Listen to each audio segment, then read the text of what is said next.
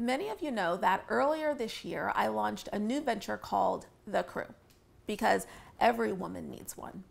It's a peer coaching service for women who are looking to accelerate their personal and professional growth. And the way that it works is that you apply to become a member of The Crew, and we match you with 9 other women in your area. The 10 of you then collaborate to ensure that you thrive and that everyone meets their life goals. Since the application process involved this 20-minute interview over video, I got an opportunity to connect personally with over 100 women. And one of the observations I made were the large number of women who would hop onto the video chat, either from their car or from the bathroom. I actually chuckled each time.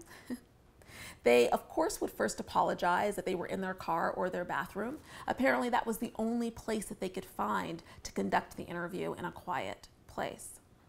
I would reassure them that it was completely fine. The Crew is a judgment-free zone for women, and I understood. As I was connecting with these women and talking to them about their dreams and their goals, their ambitions, and what we could do to support them, I had this epiphany. Nurturing your well-being requires having your own space.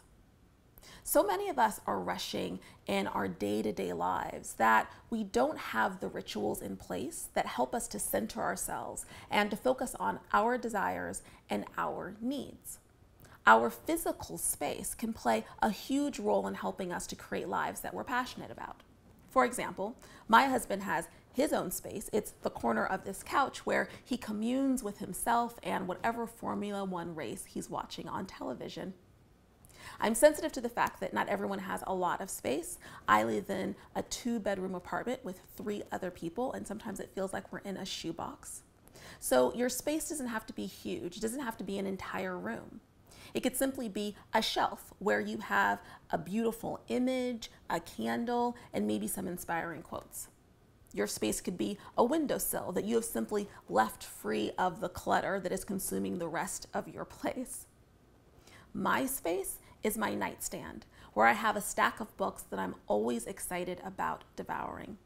Do whatever works for you, but just remember that nurturing your well-being requires you having your own space. Thank you so much for watching, and I'll see you next time.